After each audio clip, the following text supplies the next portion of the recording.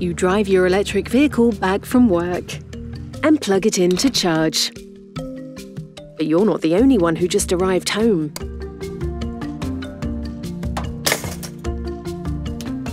Fossil fuel power stations are firing up to supply energy to appliances across the country. This is when energy is most valuable because everyone's using it. But you've just plugged in OVO's vehicle-to-grid charger.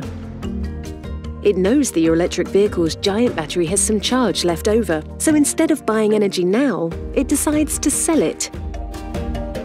Yes, you're actually powering homes. Then later, when energy is cheaper and more likely to be generated from renewables, that's when it charges up your electric vehicle.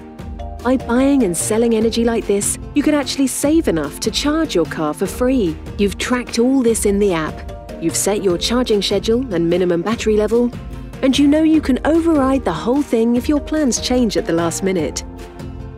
And it's not just about saving money, because, well, what if every electric vehicle had a charger like this? Would we still need those backup power stations? Welcome to the future of energy.